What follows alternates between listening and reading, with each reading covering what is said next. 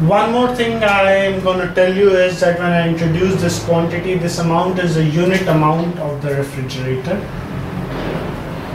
So let me call it unit amount.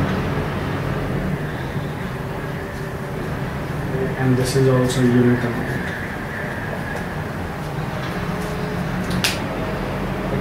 And for clarity, just for making things more clear, I'm saying that over here a total amount will come. It's a computational field, and based on whatever the order has been selected, this would be done at this front end, and you will get this value at the front end.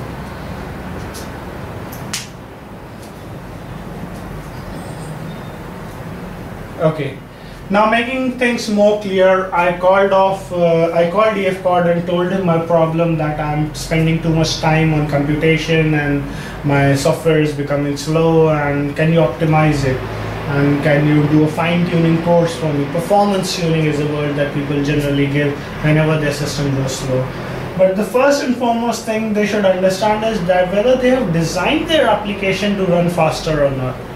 So EFCOD came and he saw the design, and he said that you showed some skills over here, but what you are effectively doing is that you want a piece of information, and that piece of information is not dependent on order number. It's not dependent on the entity called order number, and it's hidden somewhere inside that entity called order number as per your database. So in order to get that information, you have to create dummy or garbage information so that you can put it in an entity called order master and order details. And then since you are applying a logic where you're saying that since your order numbers cannot be less than 0, so those places are free for you, and you can put in some information over there and try to retrieve it as per your needs. We said that you're trying to store information not fully dependent on order number in an entity called order number. Hence, you have to create some garbage wrappers or some dummy variables to wrap that information so that it becomes somewhat equivalent to what gets stored in order number, and then you're trying to retrieve it. So you're doing a fundamental mistake by storing an information that's not fully dependent on order number. Instead, what you should do is that you should create a separate entity. So he told me that you can create an entity called as item master.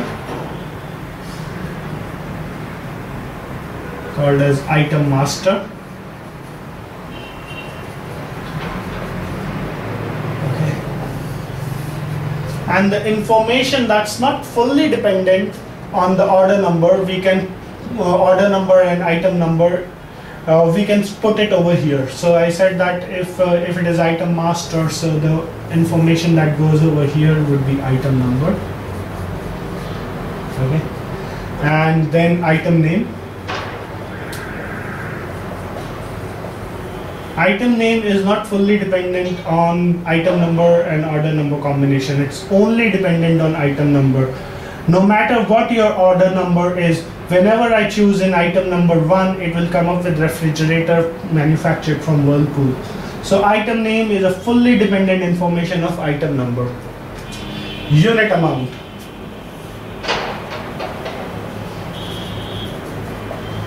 This information is also not dependent on order number.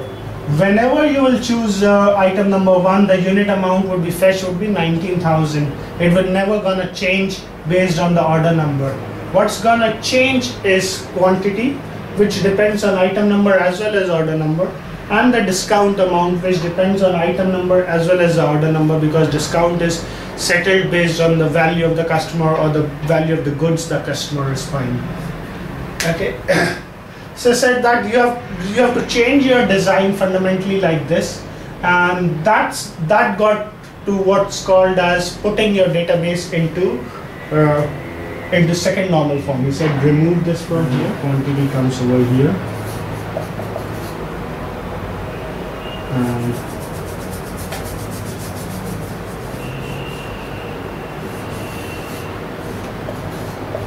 discount also comes over here.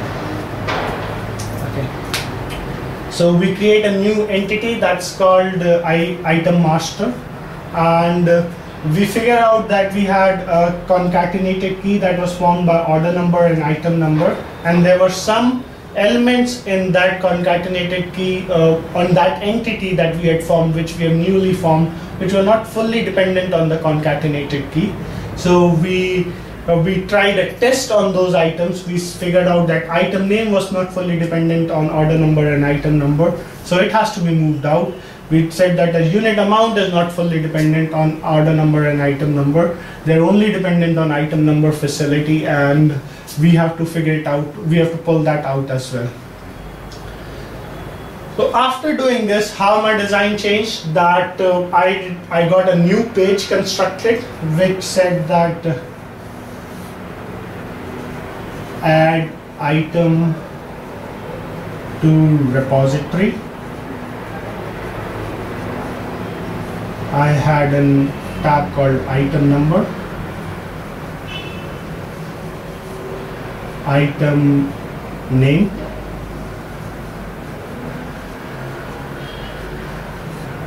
amount, submit. So whenever I have clicked on submit, after entering the item number, item name, and item amount, the data was fetched from here and was put in this table. Now what happens to my main screen? I don't have to put in these dummy orders. I get rid of all these things.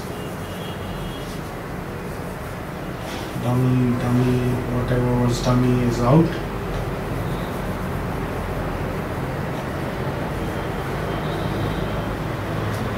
Whatever is dummy is out of my databases as well.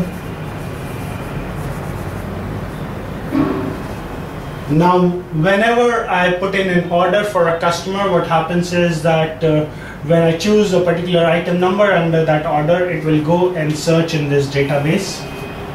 It will fetch in the unit amount from here.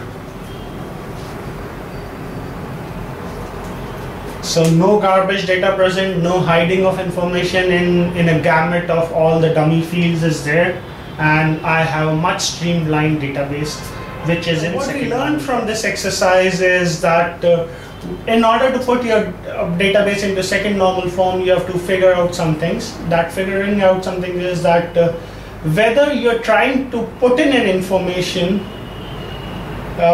in a small amount of information into fields that are not really fit to get that information. So in order to make that your information tweakable into your existing entities, you have to add something called dummy or something called as extra information just for you to tweak that information so that it can be represented in a way so that it fits in the existing database. You're breaking the second normal form. The more easier way is that when you had formed an entity from the first normal form which had a concatenated key, just check that all the elements in that concatenated key are fully dependent on the concatenated key. If some of the elements are not fully dependent on the concatenated key, you would have to create a new entity. In our case, which we created, the entity that we created was called item number, and we segregated out the elements that were not fully dependent on the concatenated key, order number and item number.